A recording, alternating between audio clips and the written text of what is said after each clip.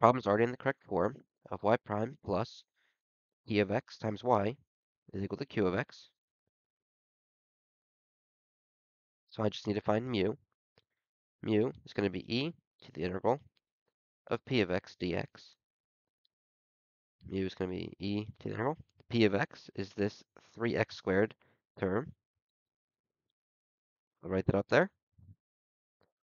I can take that 3 out, so it'll be e to the 3 times the integral of x squared dx. So mu is going to be equal to e to the 3 times 1/3 x cubed.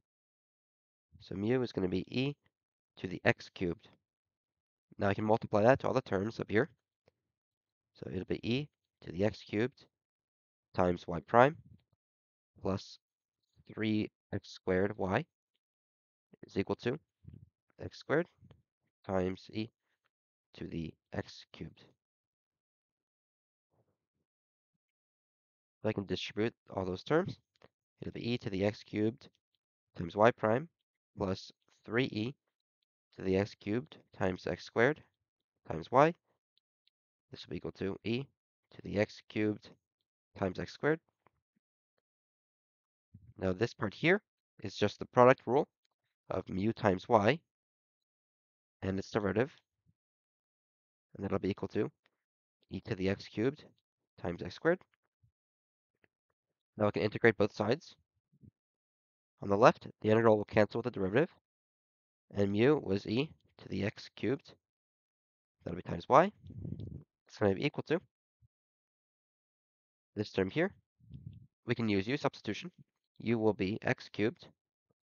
Du will be 3x squared dx. We already have this x squared, but we're missing the 3. So I'll bring on 1/3 on the outside times the integral. It'll be e to the u du, which will be 1/3 times e to the u, which is x cubed plus c. So now I'll write that over here. It'll be e to the x cubed y is equal to 1/3 e to the x cubed plus c.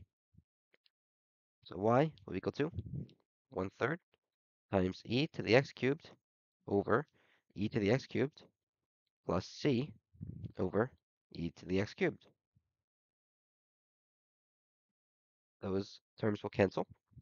Y will be equal to 1/3 plus c times e to the negative x cubed. And that is your final answer. If this video helped you, consider subscribing.